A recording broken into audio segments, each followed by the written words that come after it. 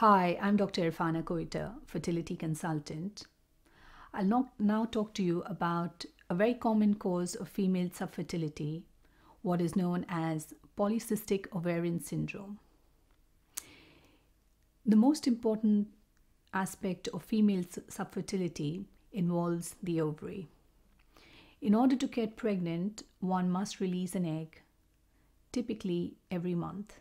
Polycystic Ovarian Syndrome is a condition in which women have very active ovaries, what we call polycystic ovaries.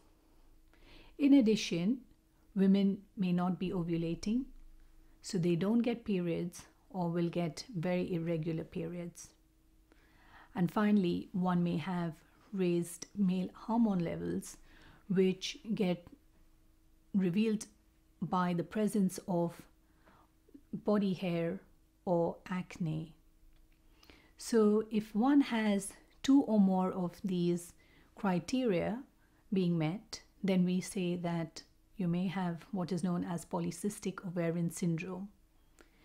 Now, the good news is that women who have polycystic ovarian syndrome do tend to have very active ovaries, and hence all we need to do is ensure that we trigger ovulation, and usually that in itself does the trick. If in spite of that one is not falling pregnant, then one may have to resort to what is known as IVF treatment, where ovarian stimulation is performed in a very controlled environment.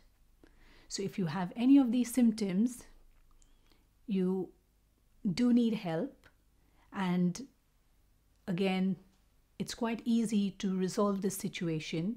So feel free to come and see me, and we can talk about ways in which we can help you resolve your fertility problems. Good luck.